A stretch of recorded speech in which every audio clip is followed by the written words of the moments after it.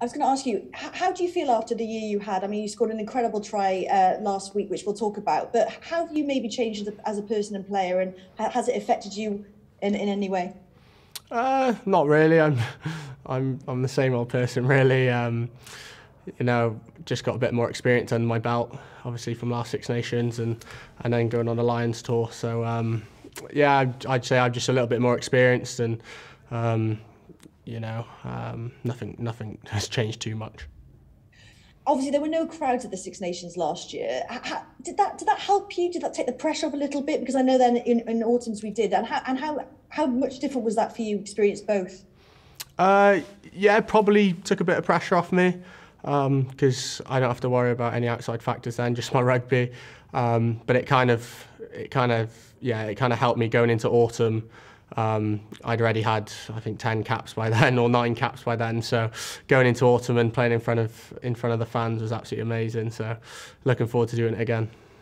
Well, you scored your debut Six Nations try against Ireland. Obviously, you have them again this weekend, first game of the Six Nations. How are you feeling about that match, and facing that Irish defence as well?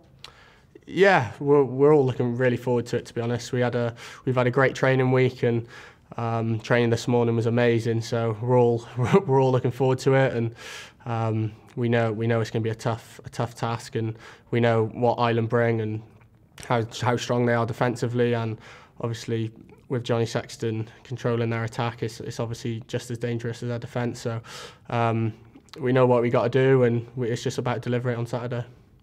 Last one from me. Obviously, you've scored some incredible tries. A lot of players have speed, but the word that keeps coming up for you is the way you float across the pitch. I just want to kind of get in your head, when you get that ball, especially with that try last week, what do you think? And is there any process, or is it just instinct at the moment? Something like kick receipt last week was probably instinct. I got to try and break that first line of defence, and then I can try and use my pace to get around the second or the last line of defence. So I'd probably say that's instinct, but when I get the ball and there's someone opposite me, I've got to try and think of something else, how to get around them or get past them. So that's probably just the skills I work on in training and stuff like that.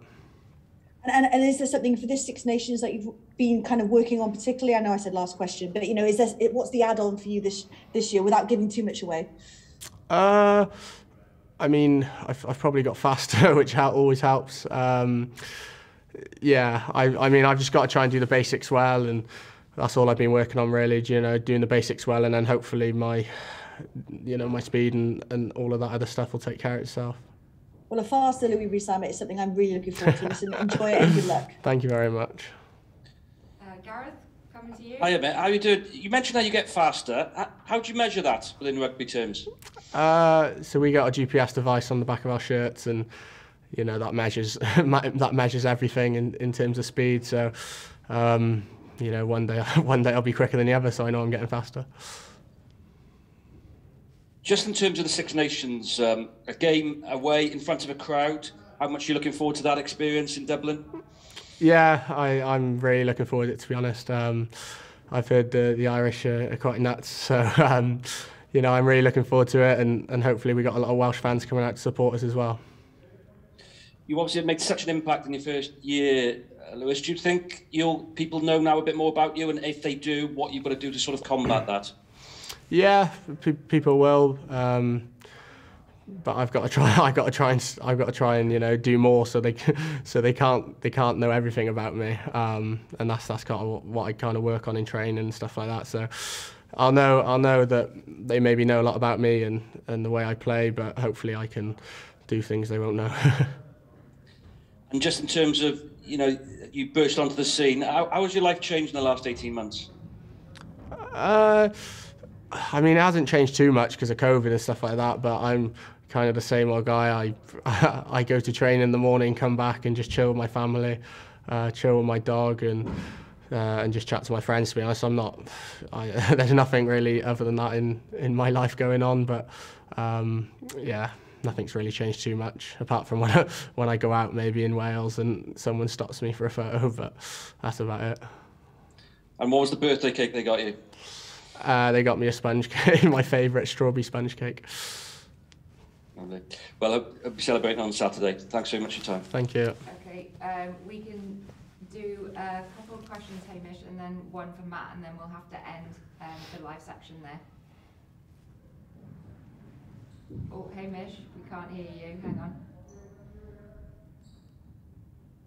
Sorry, you're not on mute, but for some reason I can't hear you. Matt, do you want to jump in just while? Yeah, I'll jump in quickly while Hamish is sorting his mics out. I think I'm sorted on time. Go on, mate. Yeah, you crack on.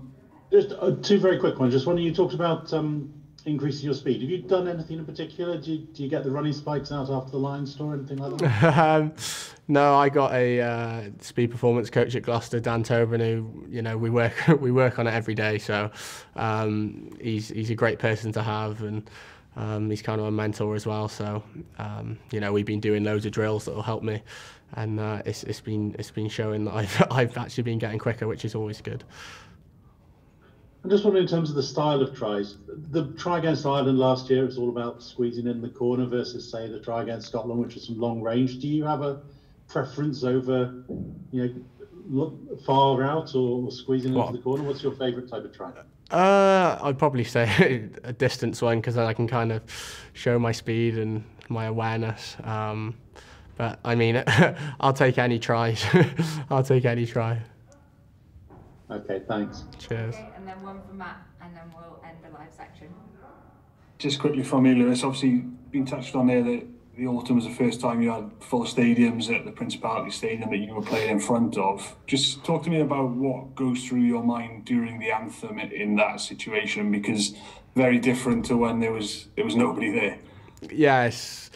It's absolutely amazing. I heard the boys speaking about it before the game, how electric it is, and obviously I hadn't experienced it before the South Africa game, and then when it actually happened, I was like, oh my god, this is pretty amazing. You literally can't hear yourself sing, or especially in the game, you can hardly talk to your teammates because it's so loud. So you can really feel the crowd on your side, and it's a massive help to the team. Thanks, Lewis. Good luck.